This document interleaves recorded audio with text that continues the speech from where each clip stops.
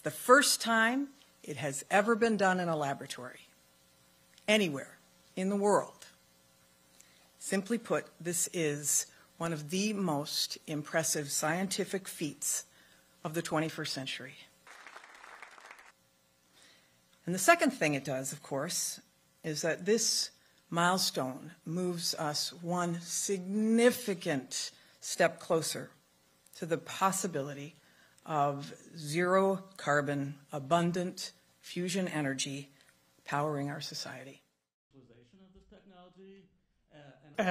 Yes, there are very significant hurdles, not just in the science, but in technology. This is one igniting capsule, one time.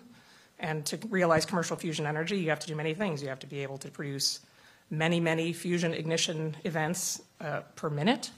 And you have to have a robust system of drivers to enable that. So, probably decades.